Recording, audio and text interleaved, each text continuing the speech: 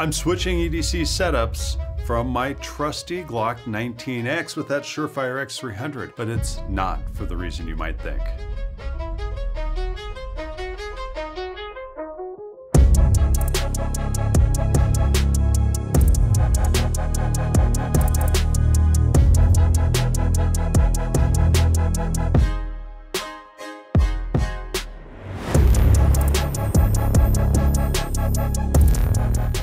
So this is my Glock 19X. I've been running this thing for years. We sent the slide off to get it milled. I specifically looked for somebody who would mill that slide without having to recoat the whole thing because I actually like Glock's coating on this slide. I went ahead and I got a PMM comp and barrel for this. I've got the Surefire X300 Turbo, and you can see why in a video link down below. And for the last many months, I've been carrying outside the waistband, but concealed using our Origin holster. This is a spectacular setup. This holster is built to fit just about any modern pistol running that X300 or X300 Turbo light because it retains on the light. And boy, that fits this Glock like it was meant for it, but it does have extra room, so if you want to run a Springfield XDM 10mm, for instance, you can do that. The cross-tack belt has been just fine. I really do like the Cobra buckles. It makes it easy to buckle and unbuckle. For the last couple of months, I've been running the Cloud Defensive MCH Duty. It's a little bit larger of a handheld. I don't really mind that too much. I do like the fact that it's got multiple modes. It allows me to go high mode, first time, every time, get that on target, and then if I need to step down for administrative use, I can go ahead and do that too. The switches have been a little bit funny for me. They get a flicker sometimes, so I'll go ahead and press on and the light will flicker, and I don't really prefer that. I prefer a light that when I hit the switch, it turns on and doesn't flicker on me. So what am I thinking of changing to? Well, I have here the Sig Sauer P365 X Macro Comp. I have the very nice Foxtrot 2R light on there, which we've found to have really good candela output. I'm running the HoloSun EPS carry, which we've got a number of HoloSuns in the shop and they've never let us down. I'm running the factory Sig sights, and as you can see, that EPS carry mounts so low that you can still use those factory sights. Of course, being the X Macro, this has a 17 round mag. That gives me almost as much in terms of firepower as I was running on the Glock, and it's in a much slimmer setup. This should carry, appendix carry, very well for me in our M6 holster right here.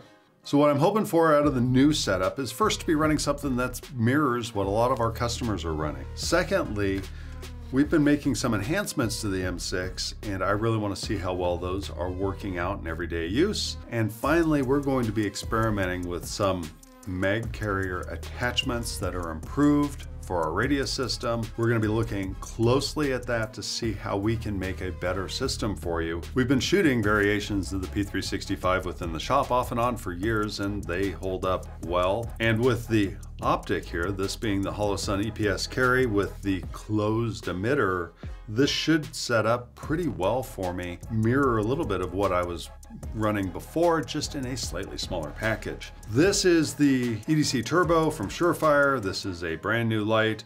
Been running it just a few days. I really do like the switches. Momentary is nice. And then I can go ahead and step down to a lower output. That works really well for a lot of administrative duties, or if I need to find my way around the house in the middle of the night without waking up my wife. That works pretty nicely. It's a slim setup.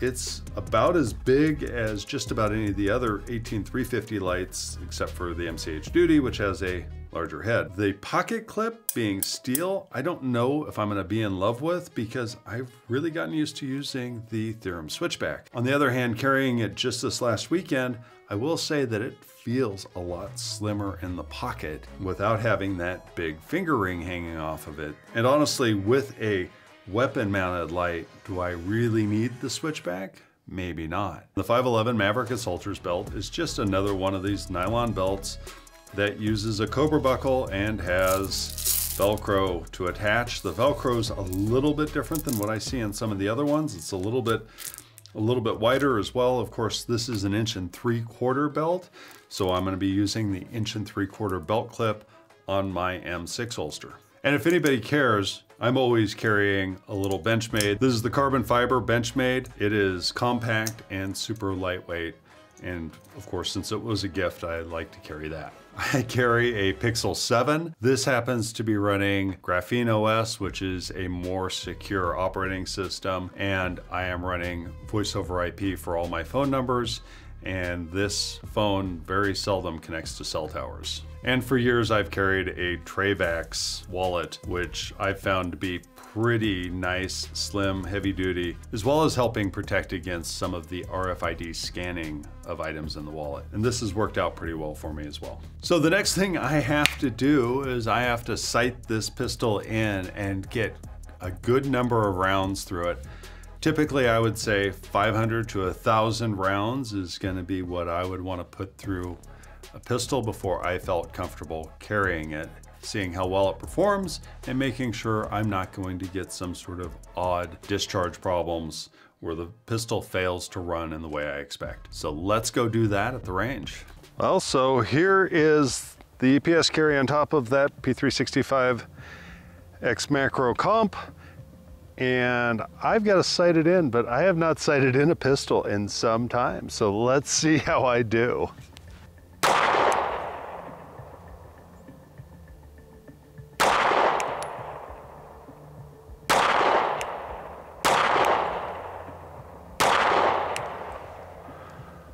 I look like I need to bring it down.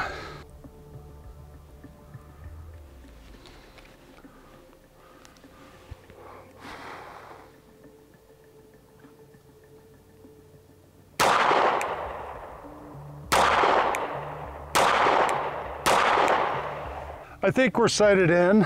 Let's see.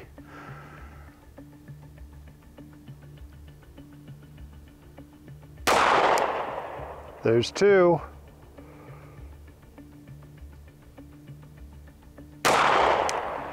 Pulled that one. It is easy to shoot. I prefer a little bit more on the back so I can get a little bit better grip here, but it really is pretty easy to shoot. I'm pleased. It's, let's go see what we can do.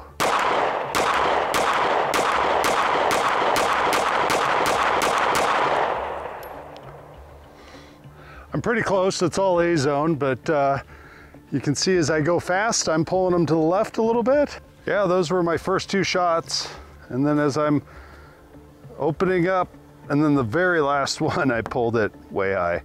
The pistol's easy, but since I just got done shooting this, let's go ahead and shoot the Glock 19X and see how I feel with these back to back. Here's the 19X. It's a little dry.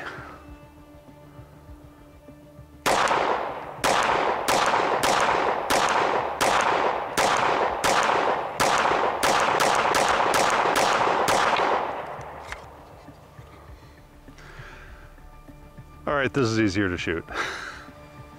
It's just so flat. I gotta say, if I gotta go fast, this is still gonna be my preference. But I bet you I can get pretty good on that X Macro if I just get a little time behind the trigger.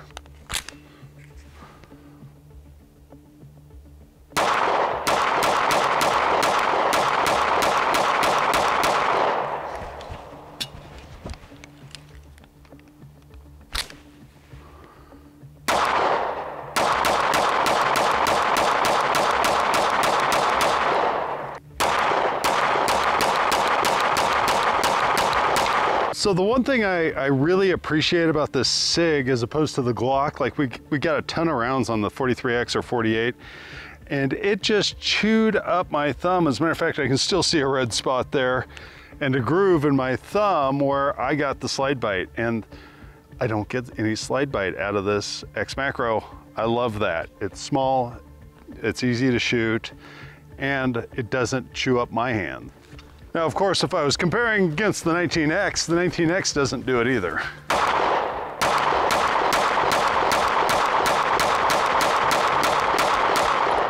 All right, right, so I think it's time to try it with some of SIG's hollow points. These are 124 grain 9mm hollow points. We'll see how well it does. Of course, we got to test it with hollow points because that's what we would be running in a defensive scenario.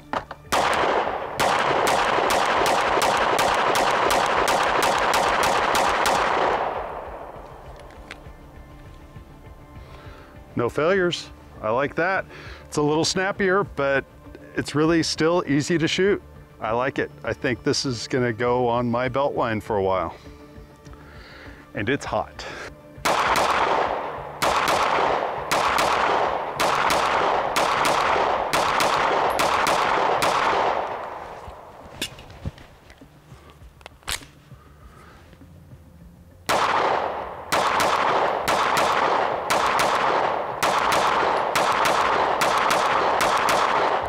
My bottom line is this pistol is ready to run. We've got it sighted in, got at least a couple hundred rounds through there, including 15 rounds of hollow point, zero problems.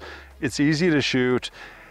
It's probably not quite as accurate for me as the 19X, but training can compensate for that. And still, I think it's combat accurate enough for a defensive situation.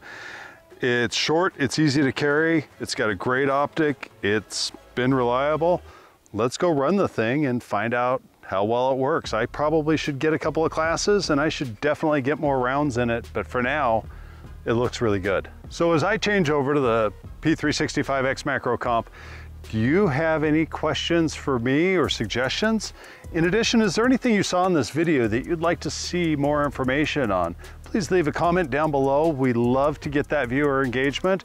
And of course, if you are in the market for a light bearing holster, please check out Werkz.com. Dark times call for light bearing holsters, and we at Werkz specialize in precision fit holsters for pistols with lights. Thanks so much for watching. Have a blessed day.